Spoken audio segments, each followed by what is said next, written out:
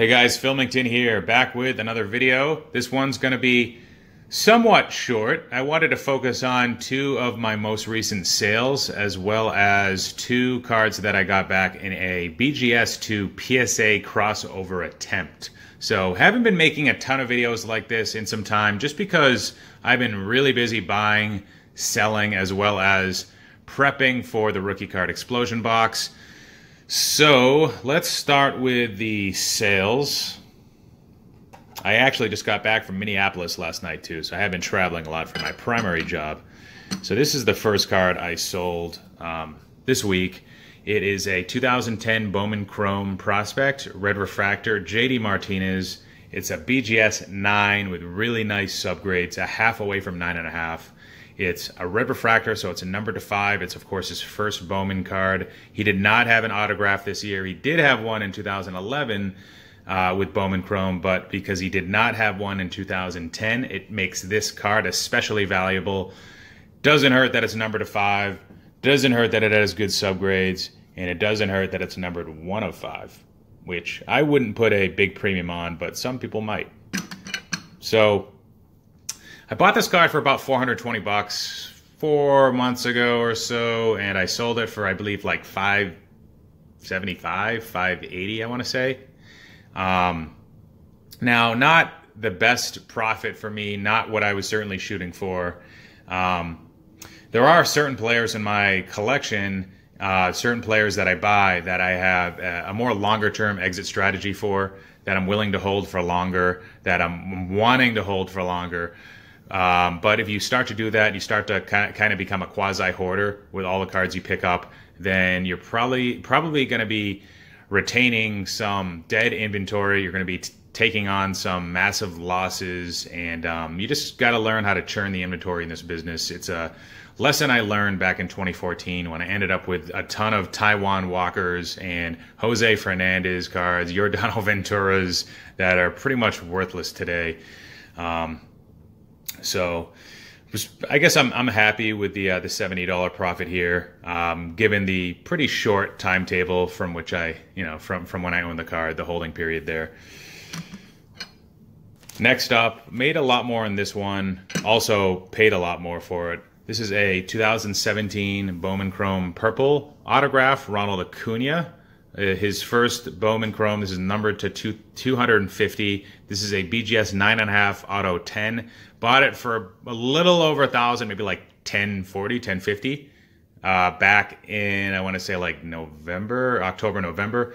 And then I turned it around for $1,451. So that leaves me an after fee profit of about $200, a little over 200 bucks, which, because I spent so much on the card, you'd think that I'd probably be hoping for more, but I actually purchased another one for within $10 of what I paid for this, and it has much better subgrades. We're talking 3 9.5s and a 10. This has got 3 9.5s and a 9, so this is the bare minimum 9.5.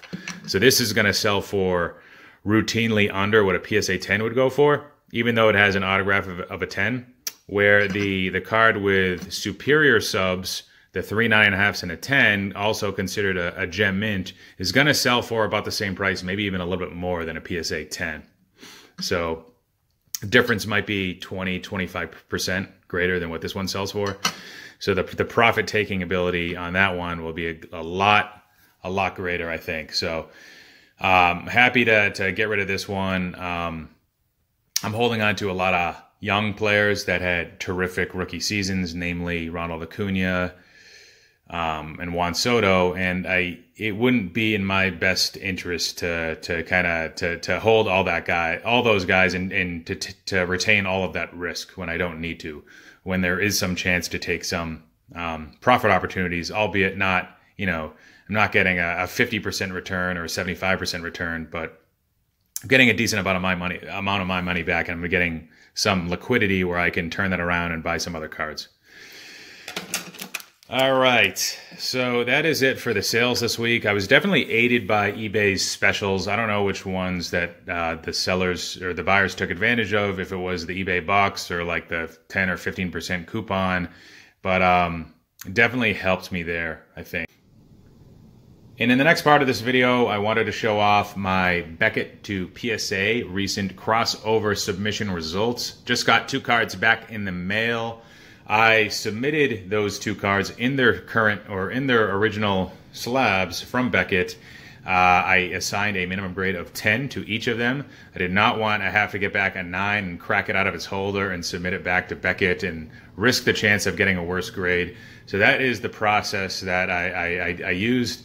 And generally, you have a slim chance to none of getting a crossover 10 if you've submitted a card with less than 9.5 subs throughout. So I made sure the cards I chose had at least 9.5 subs. Now, back in December, just for a little background, I came up with a list and I showed about 9 cards on YouTube of crossover candidates. I originally thought that it made sense to submit all of them to PSA for a potential 10 grade. What I neglected was that for autograph cards that have an auto of 10 with BGS, ones that are graded 9.5s, if they have really good subs, so quad 9.5s, or even 2 9.5s and 2 10s, or 3 9.5s and 1 10, there's a chance that these cards could sell for the same amount, if not a little bit more, than a PSA 10. So that is why I weeded down the list from about 9 to about 2. In most cases, that was the condition. And the Ronald Acuna, the one I just talked about with 3 9.5s and a 10, that's one that fell off the list. I also had a 2011 Trevor Bauer Red Refractor Bowman Chrome autograph that had 3 9.5s and a 10, so I did not submit that to PSA. And the cards I got back, I'll show you now. Oh, this is the Walker Buehler 2018 Topps Heritage Real One autograph, red ink, numbered to 69. Would have looked sweet with the red Sharpie, but did not make minimum grade. So I got it. I got it back in a 9.5 here. This, as you can see, has quad 9.5s. So the bare minimum qualifications to get that true gem. Doesn't have any 10 subs. If you look at the card, it might be a little overgraded. It just doesn't scream at you and say like, wow, this is a gem. This is a really sharp card. I don't know what it is. It just might be some like wear around the corners, especially in the back. Give that a look there. I can see why PSA was like, nah, maybe next time, bud. So, really sweet card, though. I love Walker Buehler. This is my best card of his. And the Ronald Acuna in a PSA 10 equivalent, I believe, sold for $3,000 in the offseason.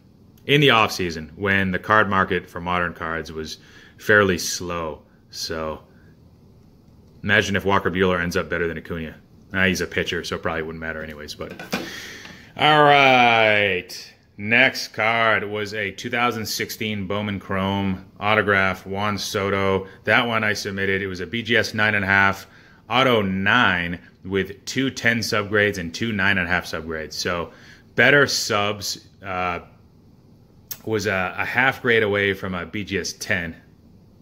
And I got it crossed over. Woo!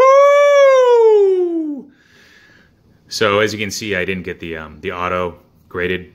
Wasn't going to risk that. That'd be dumb. Plus, it kind of looks a little convoluted once you get the Gem Mint 10. Bowman Chrome cards tend to have a lot of language up here, so it's really busy. And then you get an autograph grade of a 10 underneath it. Just, I don't know. It just doesn't look right to me. I'm sure there is a premium built into cards that have that. But wasn't willing to go that road, especially because of the clearly not perfect autograph.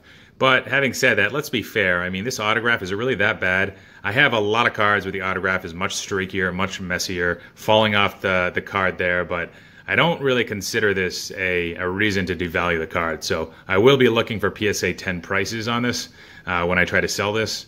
Yeah, a little streak there by the J at the end of it, but who cares? Who cares? Come on. Purchased this for about $395, and this was in the off season. This was in like, I want to say like November, December, and PSA 10s go for $675, $700, I believe, right now. So Who knows? Could go up even more. Could drop a little bit, but I'm looking for a decent profit-taking opportunity on this one. So that is it, guys. Hopefully you liked what you saw. Like, comment, subscribe. Oh, and later tonight I will be going live with Jeff Airtime Cards. We're going to be doing a fantasy baseball preview around 6 o'clock Eastern Time. That's Friday, March 15th tonight.